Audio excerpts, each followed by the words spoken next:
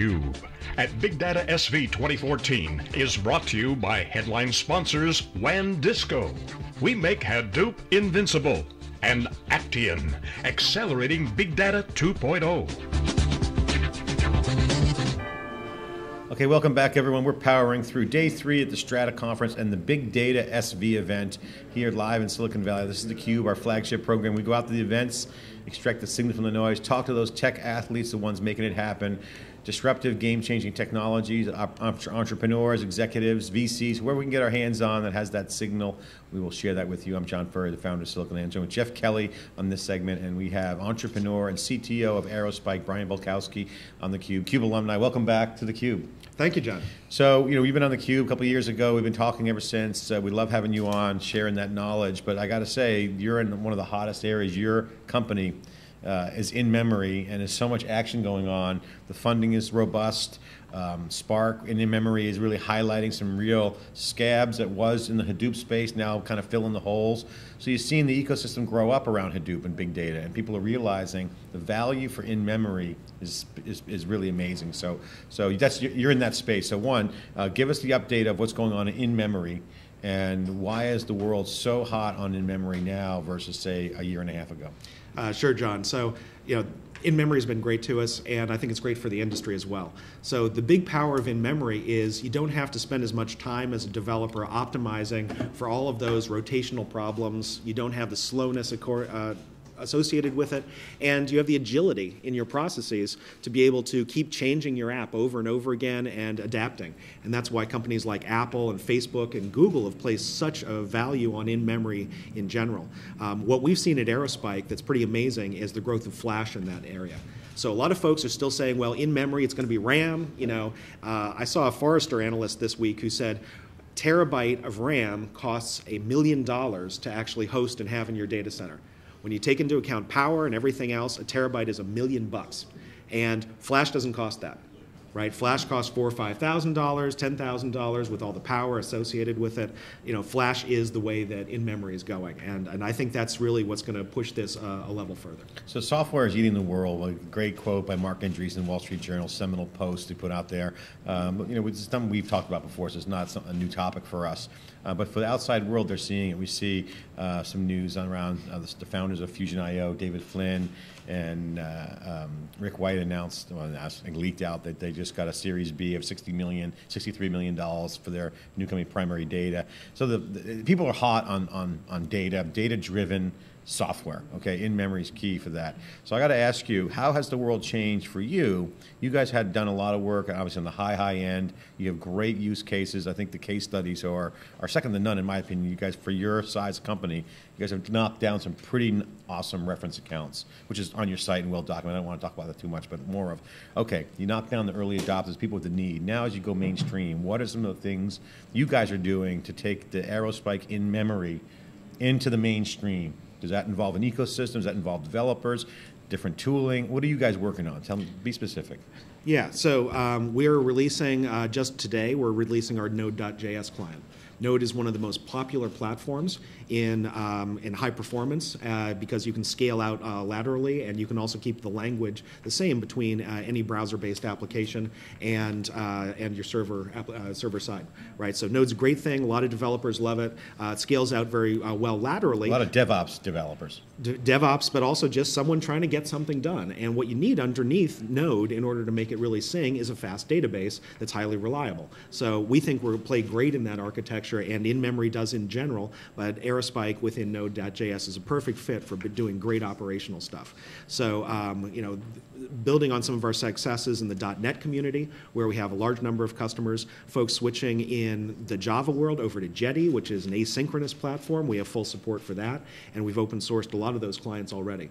So a couple weeks from now, we're going to be open sourcing yet another tool, which is a recommendation engine based on non-contextual systems. So using some very common sort of cosine distance vector approaches, we'll open source all of that. You need a very fast database, and you need a lot of IOPS and a lot of random access in order to be able to make those kinds of algorithms work in real time. So this isn't just recommendations on Hadoop the next day. This is, I'm at the store right now, I looked at this thing, what thing should I do right now, right? So that's we're open sourcing a bunch of those tools as well. Is that new news, or is that?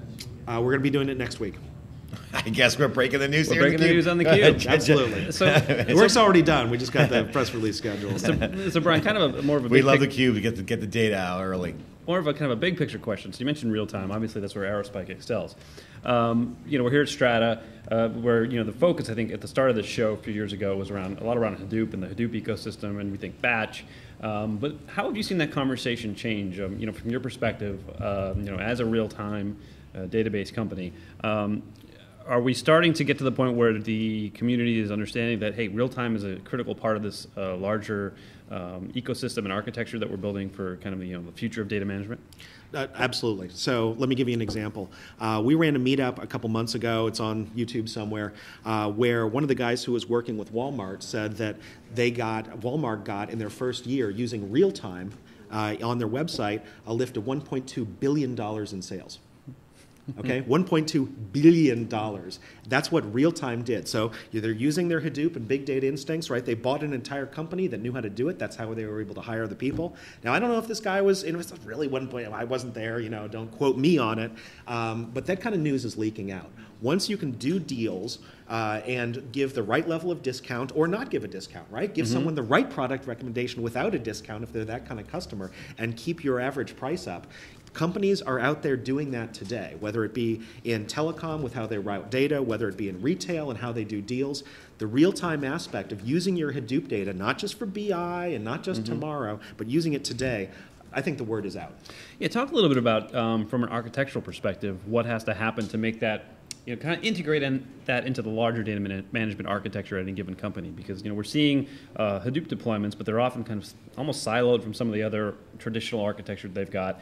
And you bring the real-time component in. Really, you've got to stitch these all together and orchestrate data movements, and it's a really complex affair. How does kind of the real-time aspect fit into that architecture? Yeah, that's a great question. So what we see at Aerospike is these are usually greenfield, side-by-side style deployments. And that's one of the problems in larger enterprises and people with real money is they've got these legacy systems, and those legacy systems just don't want to deal with 10x more load piled on top of it. You've got these DBAs going, oh my God, don't crush my Oracle servers, right? So you have to do this very delicate dance of how to get the ETLs out of them and how often to do it and how much of the table do I need. We had another meetup where this guy was just talking about how to talk to the DBAs and grab the data out of those legacy databases so they can put it in Hadoop, drive these insights, and then staple that up to things like their web presence and their mobile application, their mobile vendors, and all of that stuff. So we still see a lot of ETL in the market. It'd be nice if there was a little more real time. I've seen conversations around doing distributed query management where you can query your NoSQL database and query your older relational systems, but frankly I don't see that taking off because those guys who maintain those systems just don't want to deal with any more complexity. So really it's all about sort of these scheduled ETL jobs. That's what you can talk them into. Then that goes into your system that's doing big data, doing real time, and an architecture where you've got Hadoop, you've got a variety of different in-memory and analytic systems. Maybe you've got some Spark running in there. Maybe you've got a lot of Vertica or one of the other guys in there. But then you need something on that front edge to really be doing it in real time, to be able to take the web load, to take your mobile data load, and that's where Aerospike's been playing. Well, so you mentioned talking to DBAs and getting them to say, okay, we're willing to go this far and do this level of ETL jobs.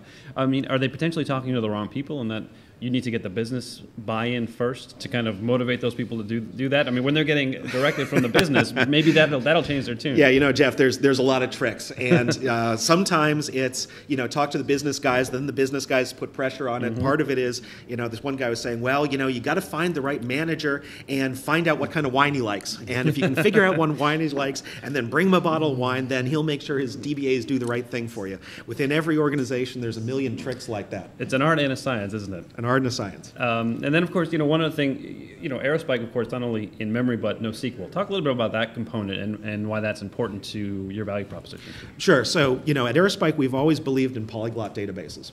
So NoSQL for us, we were in the first NoSQL conference in 2009 in Atlanta, the NoSQL East conference, and we've always seen NoSQL as the beginning of the polyglot world of databases. So going beyond SQL, but frankly, I think the pendulum's swinging back a little bit. There's a lot of folks out there with SQL. There's nothing wrong with SQL other than it's not the perfect fit for every language. So doing fully, break everything apart, normalization, generate all these seeks, it doesn't work for some cases. You have to do something a little different. So I love the world that there's a lot more developer choice out there, and developers can choose a little bit of NoSQL, choose a little bit of SQL if that's the kind of analytics they have, and that's what Aerospike stands behind.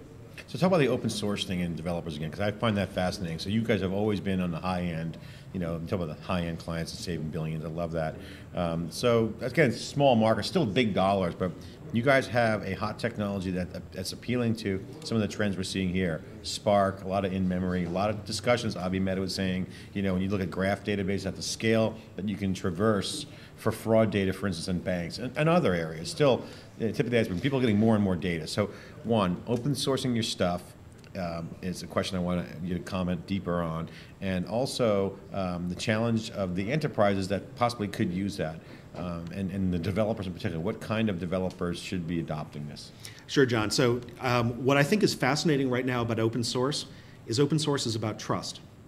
An enterprise needs to be able to trust their database vendor and a lot of their core technology vendors. It's not just a point solution for them. If there is a point solution that'll save $1 billion, honestly, they don't care. But if you're really making a bet on infrastructure, you have to trust that company and trust their source code. And seeing that source code and understanding that source code is key to the trust that gets created. Now, that's a very different question from, does that product have value? Are you willing to pay for that product? Is that product something you want to have? But right now, what we're seeing at Aerospike is that enterprises have just simply shifted to reading the source code and having the source code be available for infrastructure is more important than performance, more important than anything, because trust and not being held up for ransom by your vendors is what an enterprise needs today. And I'll tell you, I got an email just this week from a very large financial services bank in the UK, won't mention their name. They just said, look, we've been burned too many times by Oracle and proprietary software. We need to have an open solution simply because we don't get held up for ransom for price down the line. And they can look under the hood, too. And that's one of the things that OpenStack appeals on the cloud side for folks. But what does that mean for you guys? So looking at your reference accounts on your case studies, a lot of media companies, right? So media companies have always been a predictor of the data-driven model. You look at, Amr Awadallah came from Yahoo. The big web-scale companies had to build their own stuff because there was nothing else out there. Okay, that's a trend setter, what's a bellwether, whatever you want to call it. Now, as your product kind of seems to be fitting into the mainstream, what do you guys have to do to be successful, one, from a product standpoint, and how to communicate that to the target audience? Sure, John. So, the fact that we have so many great customers doing massive deployments and massive scale within advertising and media has always been great for us. And you can see that on the website, as you said. Don't want to go into that too much. But word of mouth has always been the most critical aspect of selling an enterprise infrastructure, right? I don't necessarily trust any vendor who might be even at a wonderful forum like theCUBE. I want to see it myself. I want to talk to a guy who's used it. And then I'll really know whether a product works, right? So having those reference customers is key. On the other hand, having the trust, like I said, from source code availability. We've always made our source code available to a variety of our customers. We've always had open clients where every single line of client source code, you're bringing it into your application, every single library that we provide. You have no problem opening that up. Absolutely not. The client libraries, you're bringing them into your application. And I think that the real shift here in the enterprise is the enterprise has woken up to the fact that they can't, infrastructure, they have to be able to trust those vendors, and trust is built around openness. And what does the developer model look like? I want to drill down. You mentioned DevOps and the Node piece, Node obviously, and the JavaScript server side, real time, a lot of interactions. What specifically with the developer community are you targeting? So in the developer community, developers need a couple of things, John. They need great experiences from a documentation perspective. Developers have gotten justifiably used to, I want to be able to just fire this thing up. One of my quotes is, installing software is so 2012. You want me to install anything, a server? Forget it. It should be here. It should be right now. You know what? My time's being wasted here if I have to actually download something and install it. Everything should be available in the cloud. There should be cloud services running. What we did at Aerospike in order to start working with that is a company called Internap, wonderful real-time company that does hybrid bare metal and cloud, very popular within gaming community, especially then the Node.js folks that we work with. There's a free Aerospike 2-node cluster that you can set up. You don't have to install it. You just click a button, and suddenly there's a 2-node cluster that you can attach to and start seeing the power of Aerospike with SSDs using the power of flash memory. That's the kind of experience that developers need. Share it to folks out there. Final question, in your own words, Aerospike's value proposition, why they should be talking to you guys, and when should they be talking to you guys?